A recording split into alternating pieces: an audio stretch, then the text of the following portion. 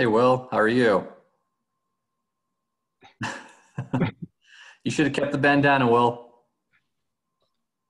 I don't think he can hear you yet. Will, you should have kept the bandana.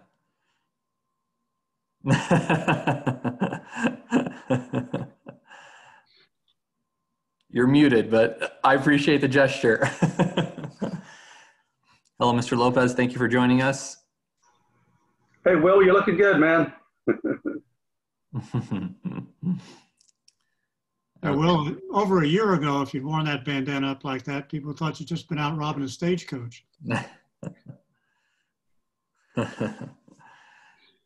Okay, all as more people join, we'll go ahead and get started. Thank you everyone for joining us today for this exciting panel and talk with Mr. Alan Crain. We're going to talk today. The event title is "The Rise of AI in International Arbitration," and Mr. Crain is uniquely positioned to talk about that issue as he is the chairman of the board of a company that is front and center in this industry and with legal applications in artificial intelligence. The company's name is Arbitrator Intelligence. And I'll go through his very, very long and accomplished bio in a bit.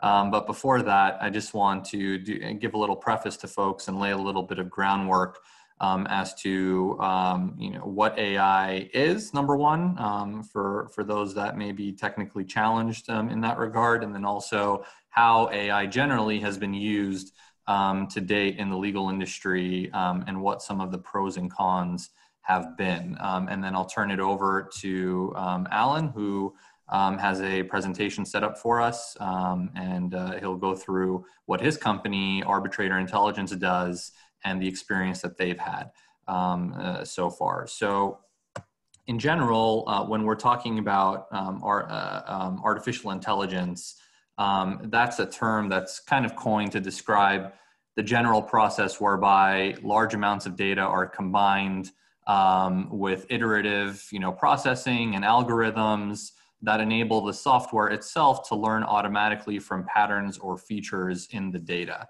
And that's going to be important to remember in the context of legal applications of AI, because typically the formula is the more data, the better that the artificial intelligence will be able to predict outcomes.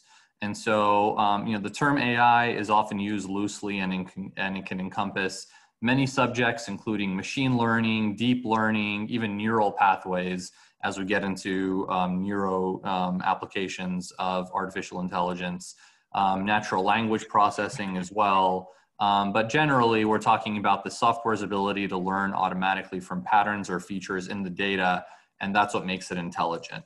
And so AI has been, for a while, whether you've noticed or not, been applied in the legal context. And I think, especially for litigators and those in dispute resolution in general, that's been mostly in discovery, where you use programs like Relativity or other document discovery software, which apply artificial intelligence or at the very least basic algorithms in helping you determine what's relevant and what's not for your particular case. Some of that may be happening in the background. Some of it may be more explicit in the parameters that you set. But by and large, that's been kind of the historical application of artificial intelligence when it comes to dispute resolution. Today, AI has morphed and become a lot more varied in its applications and use in international dispute resolution. It's number one used increasingly to apply to vast amounts of digital microdata that's held by parties and their counsel in order to determine what's relevant to the case and then to analyze that data and present it in a more effective manner. And so this use of AI to process microdata helps, obviously with cost and time issues, and it eventually will help solve the problem as people might expect, which goes from automating manual processes that become digitized. But the gateway to having these benefits is having access to these systems. And that's been a concern that some experts have had with applications of AI in dispute resolution, which has been access to these softwares. So depending on what their price points might be, and just general access to them, there are concerns of whether there will be an uneven playing field between, let's say, a individual plaintiff going up against a corporation who has the means and the funds to pay for the artificial intelligence, whereas for example, the plaintiff may not. And so there are those access to justice issues. In addition, there have been increasing concerns about the confidentiality and personal data protection. In the context of international arbitration, there's a unique spin to this, because generally one of the hallmark features of international commercial arbitration has been the fact that arbitral awards are not disclosed. Of course, there are exceptions to that depending on the arbitral forum, but by and large, that's been the case. And so that creates this tension between AI's need for the data and the requirement or the rules in place that prevent the disclosure of those arbitral awards. Alan could speak more about this, and companies like Arbitrator Intelligence have worked on developing various surveys and various ways of collecting data, and even collecting the arbitral awards themselves that have been made available to create data sets and feed that into the AI that they run for various purposes. So today, AI not only is applied to discovery, but is applied to selecting arbitrators, which is one of the services that Arbitrator Intelligence provides that Alan can talk about. It's applied to even predicting outcomes in various cases, and can even simulate how a mediation or negotiation would go in resolving a dispute. So AI is certainly becoming increasingly complex, and in an age where, regardless of profession, folks are worried about robots and software and computers replacing them. Lawyers may have the same questions of whether we're headed towards an age where AI is going to replace, legal advocacy and adjudication. And I think we're far from that at this point. I'd love to know Alan's thoughts about that based on his experience. And if any of you have any insights in that regard, we'd love your feedback as well. So before I start on Alan's bio, just a quick note: if you do have questions that you'd like to pose to us throughout this discussion, please feel free. There's a chat feature in Zoom. You can send me just privately a message, or generally to everyone, doesn't matter, with your question, and I'll be collecting those throughout and either posing them to Alan during our discussion, or we can reserve some time at the end. So I'd encourage you to do that. So with that, I'd like to formally introduce our speaker today, Alan Crain. He is the chairman of the board of Arbitrator Intelligence, and was the chairman of the board of EP Energy as well. He's also served as an arbitrator for over 30 years, and he's currently a director and the chairman of the governance committee of the National Association of Corporate Directors, Texas Tri-Cities chapter. He's a lecturer at the Jones Graduate School of Business at Rice, and he's a member of the board of directors of various other oil services type companies. He's also had a lot of involvement in international affairs, especially as it relates to Houston. He's on the boards of the World Affairs Council of Houston, the Asia Society, the American Arbitration Association, the Institute for Transnational Arbitration, and multiple other organizations dedicated to protecting human rights. In his previous life, Mr. Crain was a senior vice president, chief legal and governance officer of Baker Hughes until his retirement at the end of December 2016. Prior to that, he was general counsel of Crown Cork and Seal Company and GC of Union Texas Petroleum Holdings. Earlier than that, he was a lawyer with Pennzoil and with El Paso LNG. He's also a member of the Council on Foreign Relations and has served on the American Bar Association Center for Human Rights, He graduated from Rensselaer Polytechnic Institute with bachelor's and master's degrees in engineering, and received his MBA and JD from Syracuse. But more important than any of these accomplishments is the fact that he was also the chair of the Houston Bar Association International Law Section, and I'm proud to follow in his footsteps. So thank you, Alan, for joining us today, and I'll hand it over to you with a question first as I set up your PowerPoint. But before we get to that, just a quick question. What has been your historical, prior to Arbitrator Intelligence, what has been your historical involvement with AI in the various legal careers that you've had? Right. Well, as you said, thank you, Seepan. Thank you very much. And I'm glad you left the most important to last, the chairmanship part of the Houston Bar. So that was my earliest foray in that regard.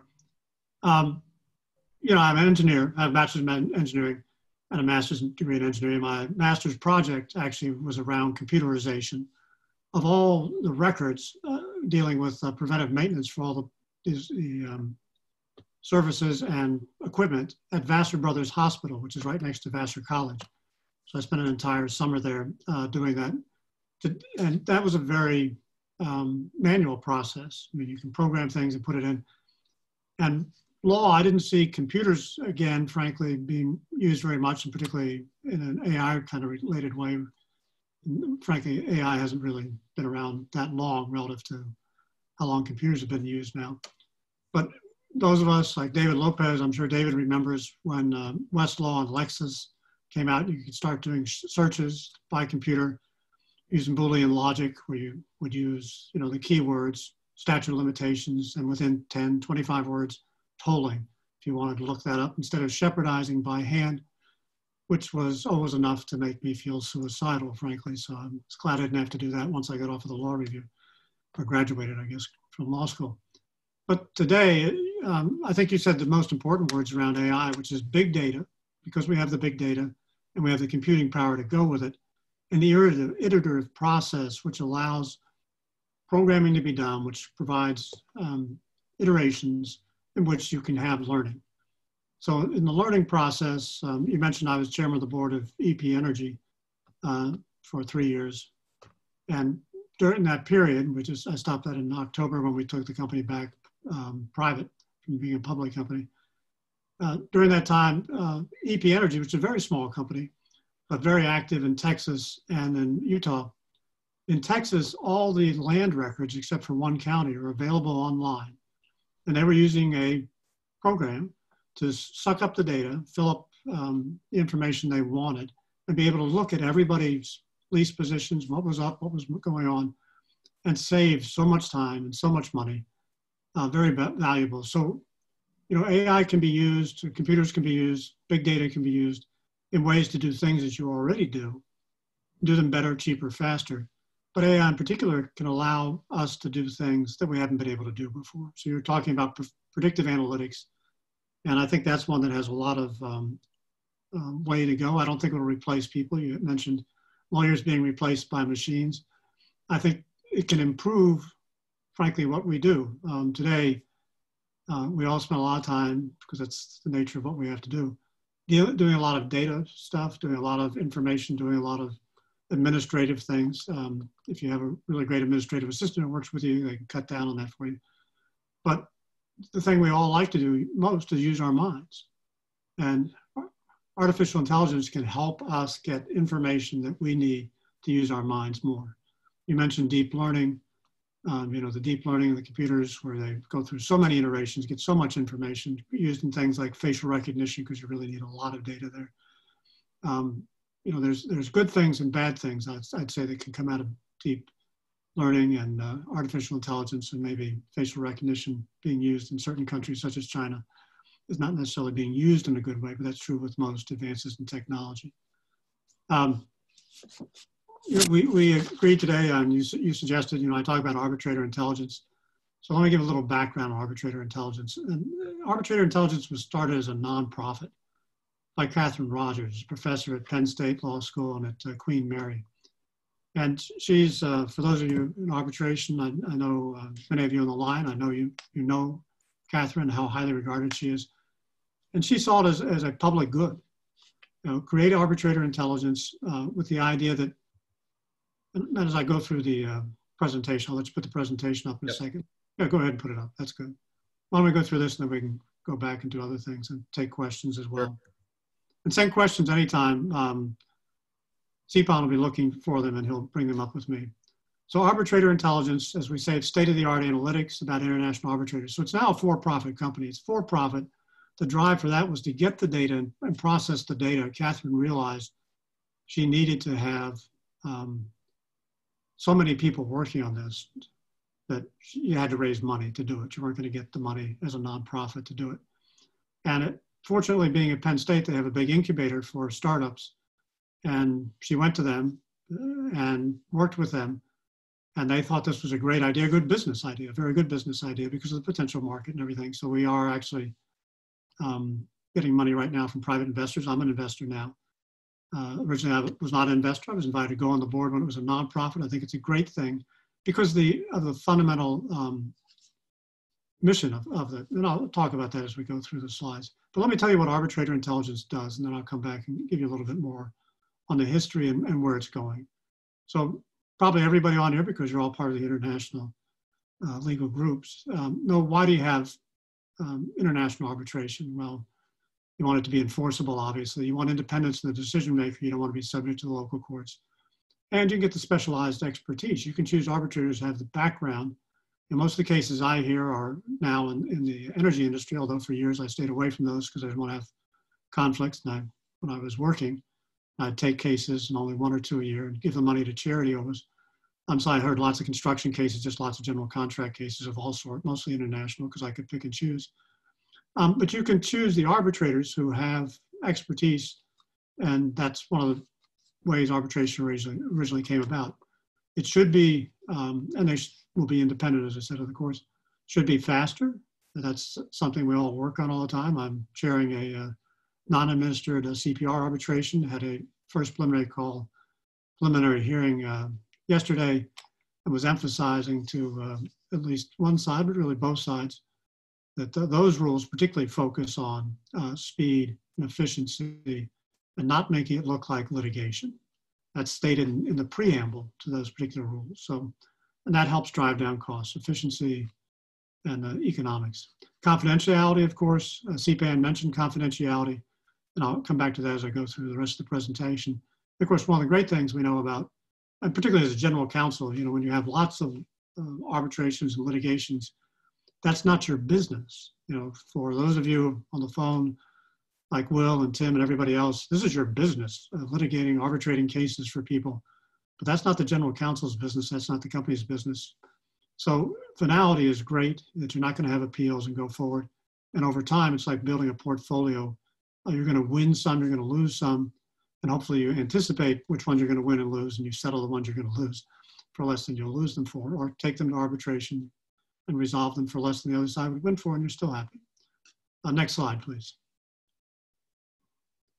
So what's the challenge in arbitration? Confidentiality is one of the benefits, but the secret, the arbitration information is secret. What's going on in the arbitration. Why don't you hit this again? I think there's a second part comes up on it. Okay, secret. There we go. Oh, that's okay. So how do people handle this? And in fact, I'm on another arbitration with a well-known arbitrator, and we're choosing a chair, which I thought we had done yesterday, and we're still trying on that. But because arbitrator intelligence only has so much inventory, and I'll talk about that, and it's primarily for big cases so far, although international cases everywhere, people are still using the same thing they've used forever. It's low tech. You call other people. I've talked to Will before. I've talked to Tim. I've talked to others on this call about, I've got this kind of case. Who do you know who's had this kind of case? And you talk and you get lots of things. I keep a database myself. But I'm going to go to the next slide. What arbitrator intelligence does that's different is it allows us to use our proprietary analytics for the benefit of firms and clients, for companies, to pick the best arbitrator. And what we do is we have something called the AIQ. You can see it in the slide all the way on the left, the Arbitrator Intelligence Questionnaire. And we get these filled out, and they're very detailed. And parties and counsel fill them out. Arbitrators, we don't allow arbitrators to fill them out because arbitrators have a strict duty of confidentiality. We don't own anything. That's not our data. That's not our information. What we decide in the case is not ours either. So we should not ever be talking about cases. And I don't talk about cases at all, frankly, except to the amount I just did. I won't tell you the other arbitrators I sit with. I won't tell you any of the parties who've ever appeared before me. I won't tell you anything about the issues, because that's not my right. But the parties in counsel can submit case details, and it's on a redacted basis, so they still can't identify the cases. And we have our unique data analytics, and we look at the arbitrators' track records, and we build data case by case, as arbitrators hear cases, case by case, and the counsel evaluations. And our analytics are filled in, and the data we get from counsel and from the counsel and the parties is examined by lawyers. So, if chambers or people who rate other groups, and I won't say other ones who claim they have listings of arbitrators, they have people who have administrative backgrounds and collect data. They get the data, but they can't really analyze it, and they don't get the kind of data we get. So that's what's one of the unique things about what we have, and I won't go into that more because it is proprietary, a lot of it. And then we have an electronic, going to the last part on the right, electronic interactive single-use reports. So that means if you have an arbitration, like the arbitrations I'm having right now, but one's international, the other one's domestic, and we don't have arbitrator intelligence, we don't yet have a database big enough to fill up some of the arbitrators I want to see. But if I can go, when I can go and get those, or in the international situation, which you can with arbitrator intelligence now, look at, particularly in certain countries, and we'll talk about that, get information on arbitrators you may not even know exist, and get detailed background. It's objective data, and it's comparable data. So you can look at the data on 2 or 3 different arbitrators. And I gave the example of the old Boolean logic, looking for statute of limitations in connection with tolling. If your best defense is statute of limitations, you'd really like to know if some of the arbitrators that are available, one you might pick, has ever allowed that and had a case dismissed on dispositive motion early on statute of limitations, versus what many panels do, many tribunals, and say, well, we'll consider that at the end. Consider at the end doesn't really, in my mind, fit with the idea of being most efficient. If you have a good, something that's dispositive, it should be heard early. And I'll go on a little bit of a tangent. In March, the ICDR, or around March, they haven't officially announced, the ICDR will issue their new rules for the ICDR. I've been on that group. We have a small committee, been working on that, very international committee. Last week, we did a program for the ICDR about the new rules. And one of the rules, which I was the one who wrote, is on dispositive motions. So, and how that'll be handled in a fair, equal manner, but allow dispositive motions to be considered in appropriate circumstances and be ruled on, which will make it more efficient, make things happen more quickly in the appropriate cases, and with the balancing on being sure all the parties have a fair and full opportunity to be heard. But to give that example, why don't I go to the next slide, please, Seepan? So here's a sample report. It doesn't show you the whole report, obviously. And even on my screen is very small, but I know this report very well. So the arbitrator who's mentioned here, or is outlined here in just some of the data that we have, is from Peru, if I recall, this one's the right one, from Peru, who's very, very well known in Peru. He's one of the people. But if you have an arbitration that involves Peru in some way, you probably won't know this person. You may not hear from him by calling me or somebody else. Now, if you call me, I'll tell you to go to Arbitrator Intelligence because you get a lot of data. But had you called me 6 months ago and asked arbitrators I know in Peru, I don't think I could say I knew any at that time. So that's the kind of data that we get. I'm not telling you much about the data. You can go to Arbitrator Intelligence and you can look, and you can actually look at this sample report, I believe, still. If not, let me know, and I think I can find a way that you can do it, so that you get an idea of what all the data is that you can see. And one of the big things is, you know, well, you're gonna have to look at the data because there's so much in it that you go in and look at it and you'll see the charts and what have you. And as we build, and we're building this database, we have just a couple hundred people in it now, and that's not where we want to be, obviously. So that's why we had to go become a for-public company, and there's a great value in this company, and that'll be realized over time. But right now, we're going with the fundamental issues we always had and the fundamental mission. I'll talk about that in just a little. Why don't we go to the next slide, please? Well, this comes back to the same thing. You know, what's the current two-sided market? Two-sided market what we're saying, if you look at right now, the parties, it's the upper part, current information exchange. You're calling one another. Parties who need it, parties who have it. So you got a two-sided market. What we do is we go to the parties who have the data, who are on the left side here, and we get them to fill out the AIQ. If they become a member, so if a law firm becomes a member, we have many law firms who are members, some of whom we publicly disclose on the website. I won't say who they are because I don't remember which ones are public and which ones are confidential. Many of the law firms have chosen not to disclose that they're using our service. And I think they consider it a competitive advantage. Don't necessarily want somebody else on the other side to know that they're getting the data. And we respect that, and we respect their privacy. It's true with some of the corporations who have signed up. But anyway, if you sign up because you have arbitrations, you will provide us with AIQs, then you get a sliding discount based on how you do that. So it's actually as we say, a two-sided market, because from time to time, as a general counsel,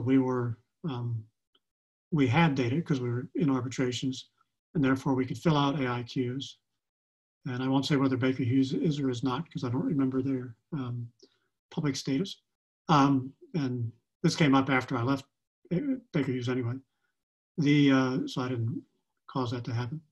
But anyway, and from time to time, we need to know who arbitrators are. So what we do, obviously, as I think I've said, you can get reports. You pay money in to get reports. Depending on what you pay is depending on whether or not you're participating in helping to fill up the information base about all the arbitrators. Why don't we go to the next slide? I can take questions if people have questions on this. This is the one I really want to get to because, go back one, sorry. This is what the whole idea of arbitrator intelligence arose out of. It's more transparency to arbitration. Transparency that's not going to be problematic to general counsels like myself who don't want all our arbitrations to be known. Particularly when you're in a service business, you don't necessarily want some of the oil companies to know that you've brought arbitrations against the other oil companies because they're not doing whatever you felt contractually they should do, because that's just not good business in general. But lots of those go on, and confidentiality is important in that regard. But transparency is good for the market for a number of reasons. We also believe, and we know this is true, and I'll give you some data on this too later, accountability. Arbitrators who know that the parties are going to be filling out an AIQ, because we ask a lot about the whole process, the speed of the process, the depth of the process, the approach, the philosophy of the process, and how good was the decision, how clear, well was it written, et cetera.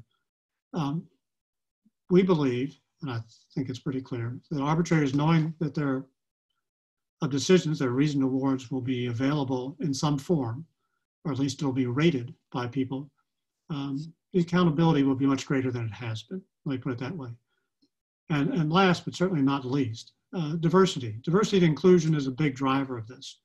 There are, as long as I've been involved in international arbitration, which goes more than 35 years, actually goes 40 years next year, I realize, an ICC case. But anyway, there's always been the club. It used to be 40 years ago, it was an all-male club.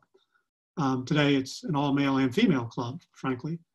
There's still not a lot of diversity in it. And there are lots of great people who have great experience as arbitrators. Once we get AIQs on them, you'll be able to find people by searching in different ways who you might not even know exist and who have absolutely the right background. And we think this will help a great deal in adding to the diversity and inclusion of who serves on arbitrations and who has the value to contribute by increasing the access to the critical information about arbitrators. It's objective data and comparable data.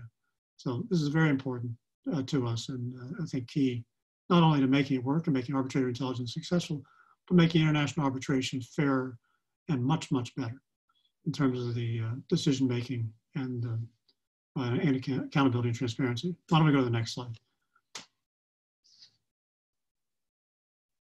I think the next slide is just, okay, and then skip over. I'll just give you some snippets from press coverage and testimonials that we have. That was my word. So in the Global Legal Post, which I think is a UK publication, the highlighted section shows they came out and were talking about, legal tech and what have you, and litigation, et cetera. But they talk about Kluwer backs us, Arbitrator Intelligence. So we have a joint venture with them. If you get certain kinds of information from them, you can actually, at the current time, because it's sort of an intro opportunity, you can get some look at our Arbitrator Intelligence AIQs on people. So if you are engaged in arbitration and you want to see if we have one around somebody you're interested in, or learn of people that you don't know previously, you can do that with them. So anyway, they're a big backer of ours. We have one joint venture with them. They're interested in doing other things, whether we do that with them or do them alone or do them with someone else, we haven't decided at this point, because there's so many, not tangential, but associated activities that we have, particularly on predictive analytics and other things that will come in time. Let's go to the next one. I'm not sure if we can, Seepan. Well, this is the National Law Journal, 2020 Emerging Legal Technologies. We were identified as one of the top 50 legal innovations in that. When we go to the next slide. Law 360 has done articles about us. The ICCA has, well, these are, you can read what they say actually about them, but we have support, and UNCITRAL is very, very interested. Actually, Canada, I think we've just disclosed, maybe it's next week. So anyway, Canada's signed up. We have a country signed up as a member who will be providing us with information and buying AIQs from us, and we are in discussion with a number of other countries. I don't know that they'll all be able to be public or wish to be public the way Canada is, but you can see, and we don't just do investment arbitrations, actually we do more private commercial arbitration and build the AIQs on them. Let's go to the next slide, which I think is next to last. Yeah, so Gary Bourne, anybody involved in international arbitrations heard of Gary Bourne. Usually quotes, he gets quoted every time I'm speaking at any arbitration, international arbitration. I've known Gary for years. I usually send him an email and say, somebody just quoted you again. And he's very self-disparaging. It's very funny what he usually says back. Anyway, he was one of the original directors as well, but it was a nonprofit. He's not on the for-profit board. We have a very small for-profit board, just 3 of us. But he, Gabrielle Kaufman-Kohler, who you probably know, I'd say she's part of the good old boy, good old boy, good old boy, good old girl club today. But we have a great representation all around the world with great diversity. And I don't know if you all know Kendi Johnson, but he's one of the premier people in Africa. And we actually have a great database for building on African arbitrators and people involved in international arbitration in Africa. And go to the next slide. I think it's the last one, which is just a placeholder. Yeah. So Arbitrator Intelligence, if you want to learn more, go to arbitratorintelligence.com and look through the website, look at the information that we have there. And I think you'll find a great deal of interesting information. And I mentioned predictive analytics. That's not something we're doing now, but because we're using big data, I want to be careful because a lot of things that we're doing right now are proprietary, but we are focused primarily still on building the inventory of arbitrators that we have AIQs on. Every time they hear a case, we hope to get a new additional set of AIQs on them from various parties who are involved with that arbitration, and continue to build that database up. And with that database and other databases we're building around both the commercial cases, the investor state arbitrations, and other data sources, we're going to have something, we do have something already that's unique in that it is objective data and it is comparable across different data sources or across different potential arbitrators.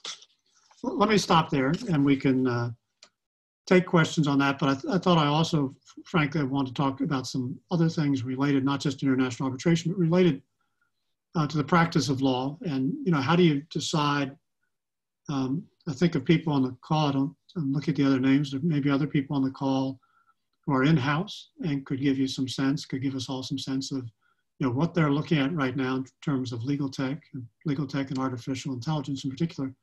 But as a general counsel of 3 Fortune 500 companies, I can tell you that, you know, as I said earlier, it's a business. So you have to justify within the confines of that, particularly as a general counsel, you have to be an advocate for why we need more money, why we need more lawyers, whatever we need, why it's good for the company, why it's good for the stockholders. The stockholders are our ultimate clients as lawyers who represent organizations. And therefore you have to think like a business person and look at things. So lots of uptake on legal tech items can be slow, just because if it's something to do, you know, if a company is already doing something, if a legal department, whether it's in a firm or if it's in a company, is doing something one way right now, an organization can come to them and say, well, I've got a legal tech product that can do that for you. Faster, better, cheaper. Okay, so tell me about the cost, the faster, and the, et cetera. And tell me about the better, because how much better is it going to be? And then there's always a switching cost. People have to get to learn how to do it. And there's an investment cost. You've got a capital cost and maybe a continuing cost for it, et cetera. So it can be very hard. And I talked to a number of legal tech, now that I'm in that field, legal tech entrepreneurs who have different products and services out and have been in this for a long time. And they keep saying, well, we've got these great things that we just don't understand why law firms don't take this up or that up, whatever it is. I say, well, it's the same reason that, frankly, Baker Hughes is a technology company. We come up with a great new tool or a great new service. And it's true for Halliburton and Schlumberger and the, you know, Total or Exxon or whomever. They were happy doing what they're doing the way they're doing it. So sometimes it can take a long time to get certain things come up. But, you know, hydraulic fracturing had been done for a long time. Horizontal drilling had been done for a long time. But until, you know, those were put together and applied at scale, people didn't realize what would happen. I was invited in 2012, May of 2012, to speak at the OPEC has a, you know, they get together and they set the prices. They set the output quotas, the quotas really.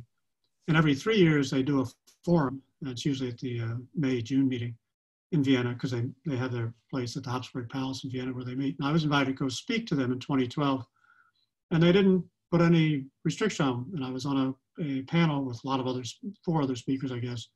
And the chair of that was the Minister of Energy from Kuwait. Yep. And anyway, I met with our head of technology and said, you know, that presentation you just gave to the board of directors, I'm going to give that in Vienna about hydraulic fracturing and horizontal drilling and what that's changing in 2012. And 2012 was still relatively early. And I remember afterwards, the minister from Kuwait, literally, he came and he got hold of me. He said, so that works, that works, that works. I said, oh yeah, it works. It's going to change things. It's going to work. So technology applied properly and thoughtfully and early can have big differences. And we think that's what arbitrator intelligence will help do in the world of international arbitration. As I mentioned, in a company, you've got to see the value, and it may take time to get things picked up. But if you see something that works in your firm, you think will help you do things. And it's not just about the faster, cheaper, better. It's about what about the things you're not doing now that you'd be able to do. So it's really learning. And arbitrator intelligence is one thing. And I highly recommend that to you if you're doing, obviously, international arbitration. But there are also other things. And you need somebody at the firm who's interested. You know, I've got bachelor's master's engineering, so I'm interested in stuff like this. But lots of lawyers say, you know, I don't even like numbers and I don't like computers. So that may not be the person who should lead it. But you need to have people at the firm or at the company who are thinking about how do we do business, how do we interact, and staying ahead of things so that we all make sure it's still the lawyers making the decisions and not the machines. So do we have any questions? Yes, we do. Yes, we do. So one of the questions is, what challenges has arbitrator intelligence faced in implementing its technology so far? Well, everything we do technically works fine. So implementation is fine. It's really building inventory so that when you come, you say, you know, if you need an African arbitrator, okay, now we have a pretty good database on that. But I analogize it with Catherine. So Catherine, we're building a somewhat of a bespoke haberdashery, if you will, or showroom. And, you know, we have to get the shelves filled because we have something everybody wants to have, you know, as a woman, everybody wants to have this dress or suit, like say a suit, because men and women both wear suits, although not anymore, right? But anyway, everybody likes this suit. This is a great suit. I'd like to have that suit. Everything about that suit is something I want. Do you have it in my color? Do you have the color I like? Do you have it in my size? And that's what we're building now. We have to get enough inventory. So our issue right now is getting enough companies signed up, enough law firms signed up, and getting them to take the time to do the IQs for us so that we have the inventory then dispersed to the other people who need them. So that's why we call it a two-sided market. Our customers are also our suppliers to a great part. And that's why, as a nonprofit, it came about, and we saw how that was going to be beneficial. And we had firms who were very active, as I said, Wilmer Hale with Gary Bourne, and other firms that were on the board. Another question we've had, Alan, is how does your implementation of the technology or development of the technology differ depending both on the arbitral forum as well as the jurisdiction or the country where that arbitrator or the dispute arises from? Well, those are good questions, because the arbitration institution, the applicable rules, and of course the seat of the arbitration, all things you want to know and all things that are in the database. I think I haven't seen all the AIQs, but I think they're always filled in if they're known, and I think they are always something to be known. And it also gives you the opportunity to see, if we have common law and civil law arbitrators, and we both have cases, excuse me, which come under, I'm a common law lawyer by training, obviously, but sometimes civil law applies. How are you someone who's able to work well in that? What do the parties think of you in that context? So all those kinds of issues are things we're either capturing now or working to capture consistently. We do capture some information from the IQ that isn't on all the reports at the present time, because we're capturing things that allow us to build a database that will be able to do a comparative analysis and use for other purposes. Okay. Related purposes. Right. Another question we got is from Nicholas. Can the software prioritize recent experience with an arbitrator, especially an arbitrator who has practiced for 30 plus years? Oh yeah, if you go get the reports, it gives you, I think it gives you, I'm not sure how the timeline is handled, but you get information so that it doesn't just say a case that's, it turns out it's a 40-year-old case. Okay.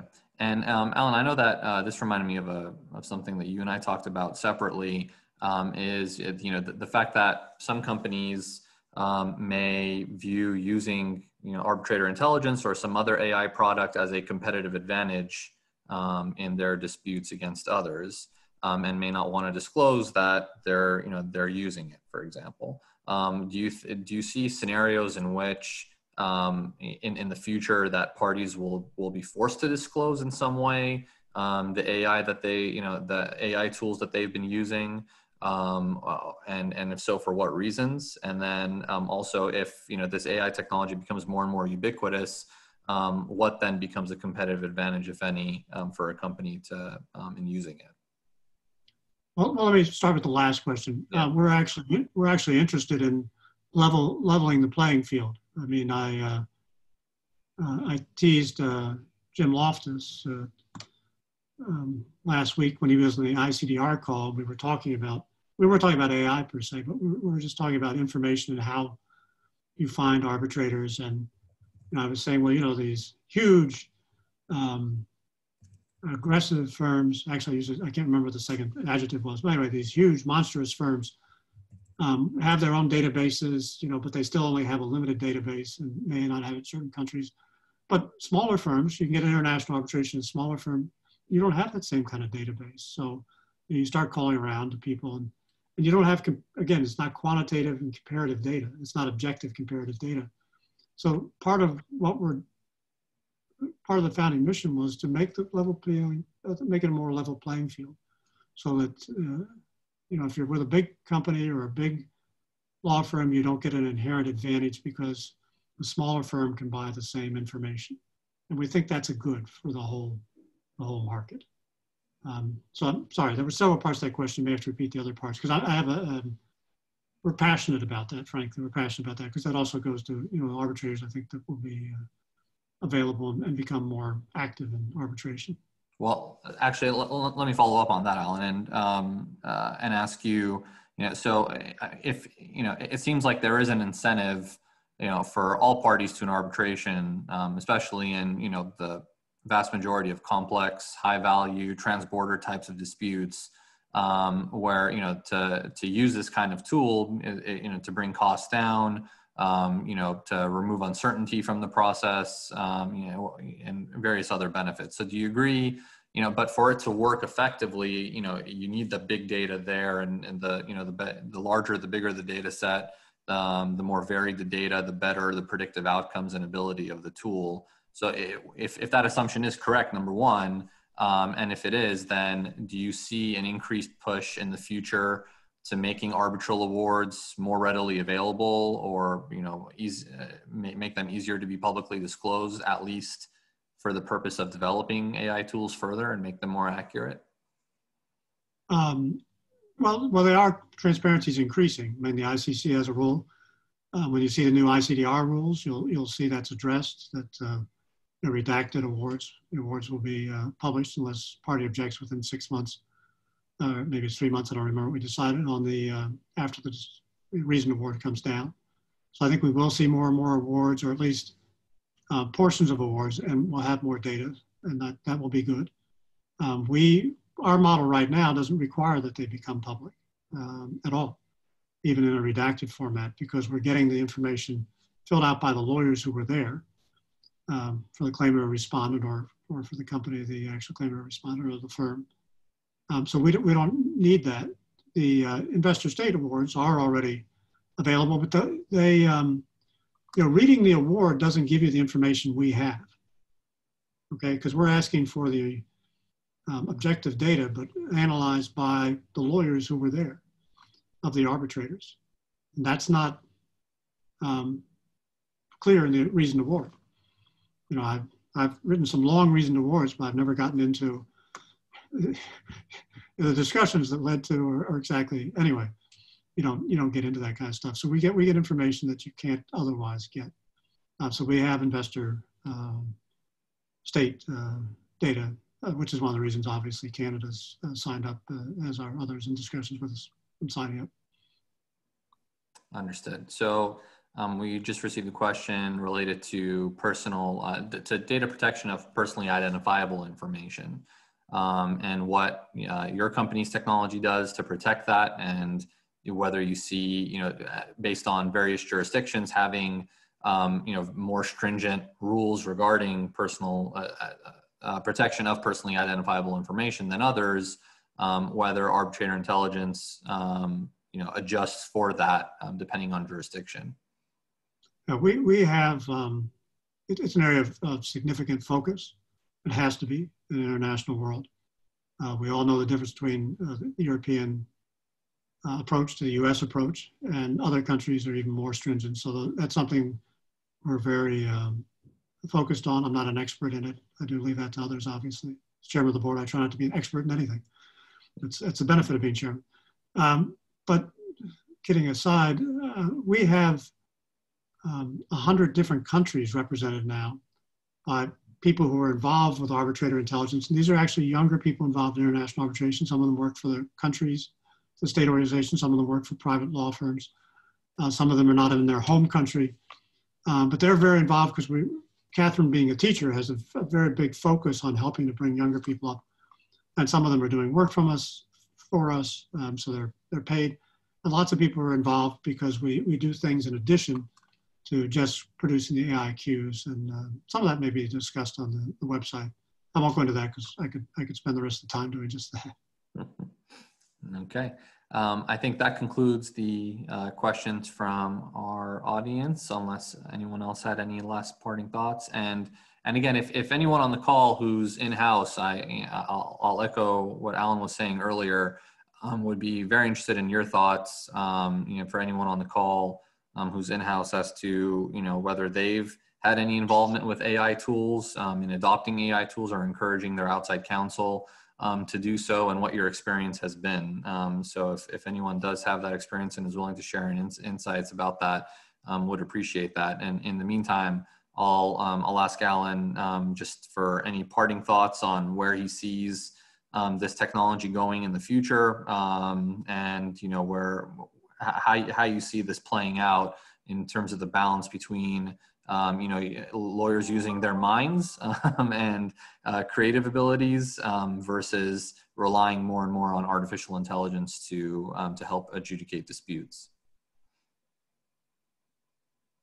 Well, it is something I think about a lot, actually. And let me back up from there and start where I always start, which is some of you may know Steve and Lynn Glasser, who had Glasser Legal Works for years, and then they sold that trademark, but have been helping with legal education around complex issues for many time. And for the last decade, they've run a bunch of seminars on the business of law. And they've invited me, and I've spoken actually all over the world. If I could happen to be there anyway, I wouldn't go to just speak for them, even when they offered to pay, because I didn't have the time, frankly. But the business of law is true. There is a business of law. When I went into the legal profession, I went into the profession. And I'm not sure that today, and I gave a speech similar to this when I gave the commencement address at the University of Houston Law School, 2013, I guess. And, you know, the word law and legacy, or legal and legacy, you know, are right next to each other in the dictionary. And with our legal training, we have the benefit of a legacy, particularly in the common law, a legacy of how the law comes up. And we help build that legacy, or we help destroy it, frankly. And while we're providing commercial services, but they are different. Legal services are different, and we have a particular kind of duty. And it's a duty, you know, because of our ethical duties, our professional duties, to be sure we're following those out, and we're encouraging others to follow those, and to make the profession better, and to make it the important part of the country that it's always been in this country in particular, because of the rule of law. Not just the rule of law, but a constitutionally based rule of law, and rule of law that's fair to the other.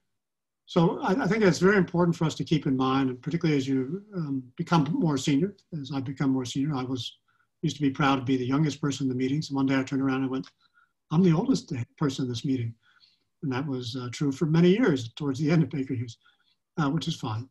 Because with age, hopefully does come wisdom, and I think it also gives perspective. So I encourage all of you to think about your professional status and how important it is to reflect on what you know about the law, and be sure others who aren't trained in law know that, and encourage people to go into law. Because it's the mind of humans that's going to continue to drive good things or allow bad things to happen. It's not necessarily the machines. The machines are still going to be our servants in one way or the other. Artificial intelligence, as I mentioned, is being used in some bad ways for facial recognition, and some good ways too, right? To help identify people who have done bad things, but also to help identify people who are disliked by countries like China is not necessarily a good thing. I won't go beyond that. I do work with different human rights groups, and it's an area we're particularly interested in.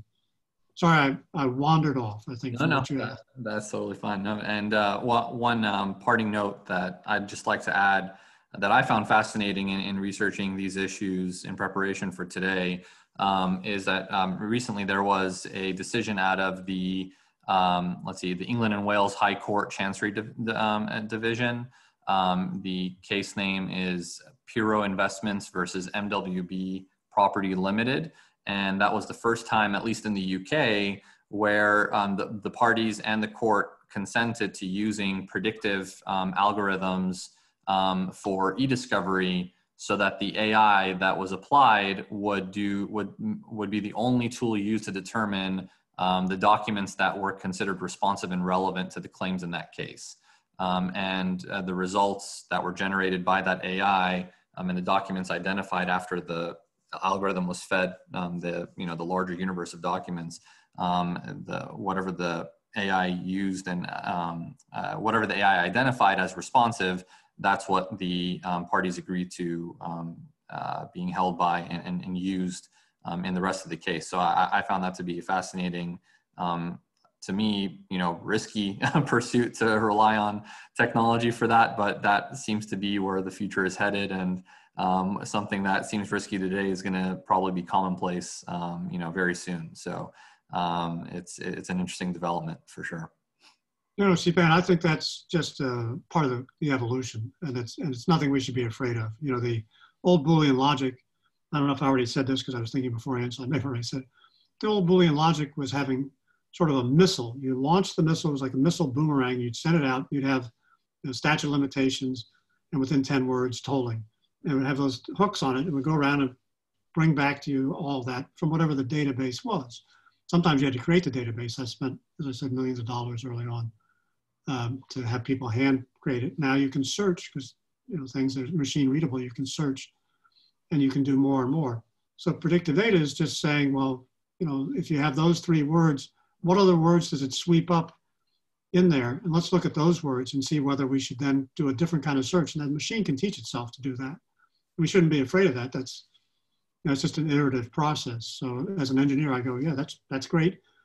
People don't have to do that. We can do that. But you need to understand, you need to have somebody who understands the logic of it. If you don't understand the logic, and that, frankly, because human beings, if I say apple, banana, and pear, we all know what the relationship of those are. They're all fruits. We all know certain things. There's succulent fruits. There's things we know. A machine doesn't know that unless it has a lot of data. So you need to understand how the particular artificial intelligence is working and what the iterations are going to go through. Somebody needs to be doing that for you, and obviously, maybe not somebody in the firm, somebody you hire to be sure. Right. So I'm not afraid of that. I know I have a good friend who's I've known since she was a junior high school friend of our family. Who was brilliant, went to Georgetown Law School. She went out, she went to one of the big firms in New York, went into litigation, and quit after 5 years. Because they were still doing things in a way that was so mind-numbing. She couldn't believe she'd been at the top of her class all her life and was now doing things that were boring.